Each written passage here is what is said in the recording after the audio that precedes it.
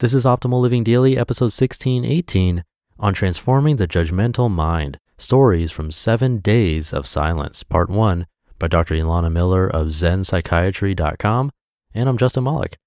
Happy Saturday. Welcome to one of the only podcasts in the world where blogs are narrated to you for free with permission from the authors. It's an award-winning podcast thanks to you. And today I have a bit of a longer post, so I'll read the first half today and then finish the rest for you tomorrow. So with that, let's get right to it and start optimizing your life.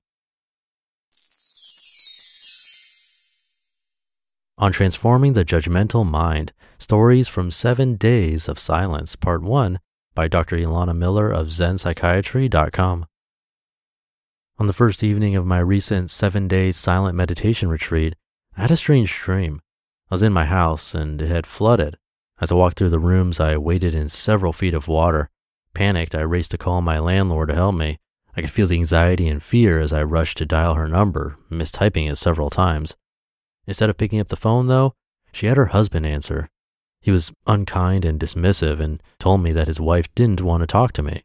I could feel her presence in the background and became more and more upset as she refused to get on the phone, refused to help me, refused to even talk to me. The next morning, I woke up and still felt the weight of my anguish in the dream. I wondered why that dream came to me when it did and what it was trying to tell me. In dreams, other people often symbolize parts of ourselves. In real life, my landlord is a very sweet and non-dismissive woman, and so I felt that her presence symbolized a part of myself that is dismissive and cruel to my own anguish and pain. Over the course of the week, many powerful emotions and experiences bubbled to the surface, and I took advantage of the safety and simplicity of the retreat environment to stop ignoring them. But first things first, was it hard to be silent for 7 days? No, it was easy, and it was a very, very cool experience. The rules of the retreat were no talking and no eye contact, because eye contact can be a form of communication, and the idea is that any communication pulls a person out of their inner world and takes away from the deepening of the meditative experience. But did the silence feel isolating?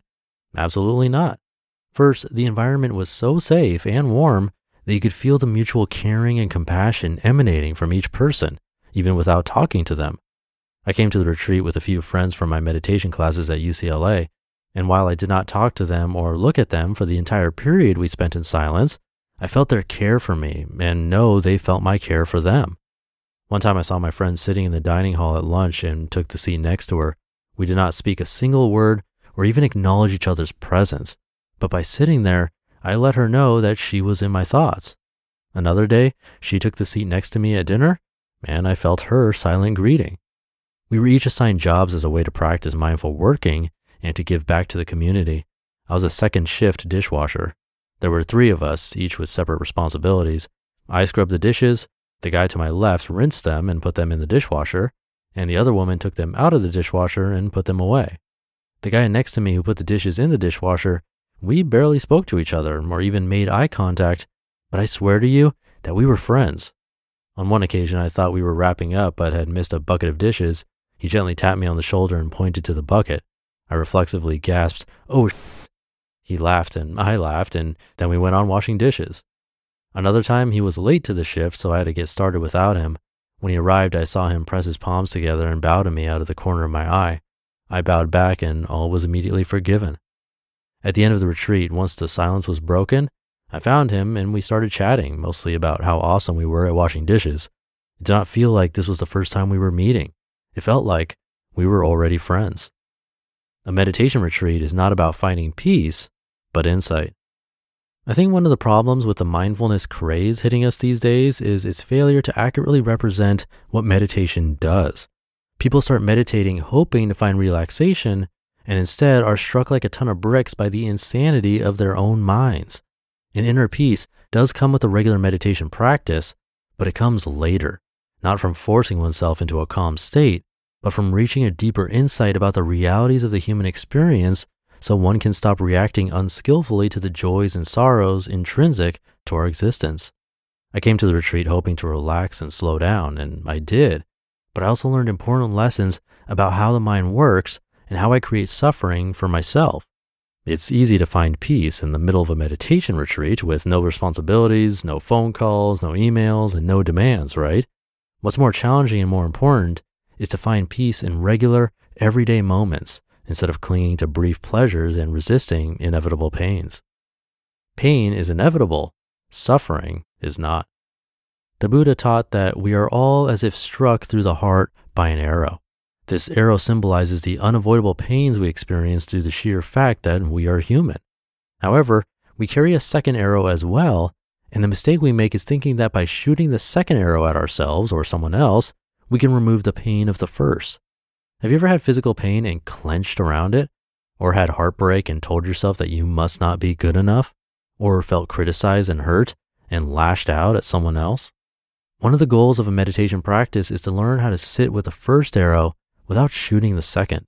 We learn how to sit with the unavoidable pains of the human experience without adding suffering to the mix. The first step in transforming the judgmental mind? Study it. The specific topic of this particular retreat was how to transform judgmental states of mind. The teacher defined judgments as noticing plus reactivity. The goal was to become aware of how our judgmental minds worked so we could use our ability to discern for wise and compassionate purposes, as opposed to getting caught up in our narratives about how things should be. Quote, "What gets measured gets managed." Peter Drucker. Quote, "To know the velocity of a particle, we must measure it, and to measure it, we are forced to affect it." Heisenberg uncertainty principle. First, we study the judgmental mind. We watch it, understand it, measure it, mindfully follow its stories. Just the sheer process of observing can create insight into our patterns, thereby dissolving the ignorance that leads to habitual reactivity. Over the week, we were instructed to become keenly aware of our judgments, both during meditation and throughout the day. Did we judge ourselves for not meditating well enough? Did we judge someone else for not moving through the food line fast enough? Did we judge our knees for getting tired from so much sitting? What did the judgments feel like in the body? What sensations arose? How did the judgments feel in the heart? As I reflected on recent situations where I had become critical or judgmental, I noticed that my reactivity tended to stem from feelings of being threatened or unsafe in some way. In seeking to protect myself from these difficult feelings, I had shot the second arrow into someone else. To be continued. You just listened to part 1 of the post titled, "On Transforming the Judgmental Mind, Stories from 7 Days of Silence" by Dr. Elana Miller of ZenPsychiatry.com. And thank you to Dr. Elana. I've done many, many hours of meditation, but never done a silent retreat. I know it was offered at some of the places I've been to, and everyone I know who has done it has said it was a worthwhile experience, but I never got around to it.